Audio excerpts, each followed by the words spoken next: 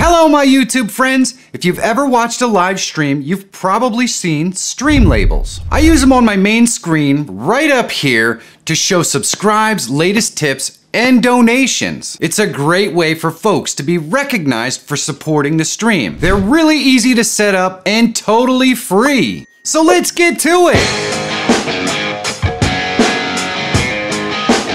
My goal on this channel is to help people become better live streamers. And it's really important for me to know that I'm actually doing the job well. So please take a moment and leave me a comment and let me know how I'm doing. While you're down there, click that thumbs up. It really helps other people find this video. And if you're not subscribed, take a second and subscribe to the channel and click that bell so you get notified about all the new content when it comes out, so you can become a better live streamer too. We're going to use Stream Elements for our stream labels. Stream Element is totally free. The link is in the description if you want to check it out for yourself. Now you could do this in Streamlabs, but I feel that Stream Elements makes placement and testing so much easier. Here in Stream Elements, we're going to go to My Overlays, and then we're just going to click Create Blank Overlay up in the top right hand corner. And we want to go ahead and select the size of our stream. In my case, it's 1920 by 1080, and click Submit.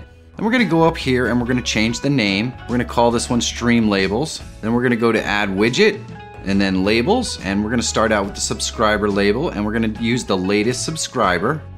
And you can see this creates our little text here. You can change the position if you want, but it doesn't really make a lot of sense since you can move it around anywhere you want on the screen. We're going to go into the text settings and we're going to adjust our font. And there are hundreds of fonts in here. We're going to choose Impact, but you can go through this list. There are just so many. It's unbelievable how many fonts there are. But we'll go with Impact. And if I scroll down here, you can see you can make this bold. You can change the text size. You can add all kinds of dynamic elements to the text if you like. We're just going to leave it the way it is for now. We're going to click the plus and we're going to go and we're going to add our tips and then latest and the latest tipper. And the process here is essentially the same, but you can see that this has latest tipper written in front of it, and we don't need that text because we're going to use this on an overlay that already has that information. So we're just going to delete that, and we're going to have to go back and fix the subscribe one as well. But now we're just going to go into the text settings and we're going to set this so it has the same font as our other label.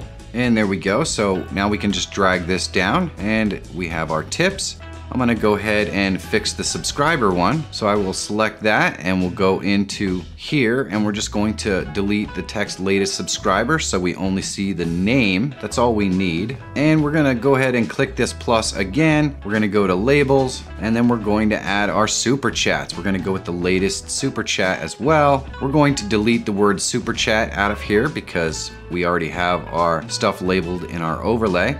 And we're going to select our font, the same one we selected for the other two, and we'll drag this over here. And then we're just going to go ahead and spread these out a little bit and click save. And the last thing we have to do after we save is click this little link right here, and that copies the link to our clipboard. So we're all set. Let's get this set up in OBS. Let's flip over into OBS here, and we have our overlay. So we just want to populate last subscriber, last super chat, and last donation. And the first thing we need to do is go to our sources and select browser source, and we're going to call this one labels. We're going to put that URL in there, and we're going to change it to 1920 by 1080, which is the size of our stream. And we're all set. We can just click OK, and you can see that our labels do appear there. Awesome. So now we just have to get them located in the right spot. So we're going to go back over into Stream Elements and we're going to just move these around. I'm going to zoom out of our view a little bit and we'll move these around so they're in the proper locations. Once you have them placed, you just click Save, and when you go back into OBS, they're going to be in that new location. So we still have to continue to move them around a little bit.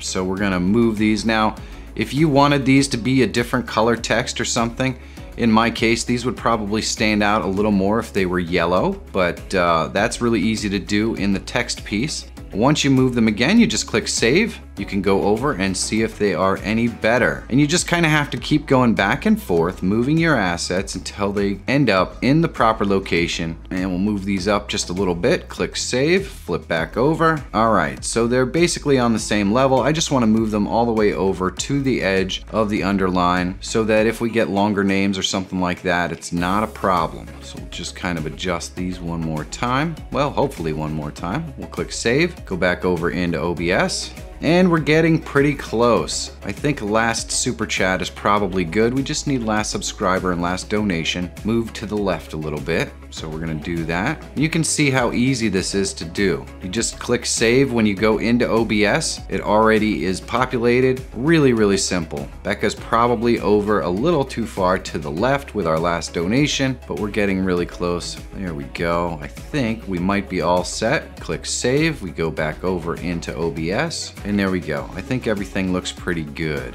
And these will change whenever you get a subscribe, a tip, or a super chat.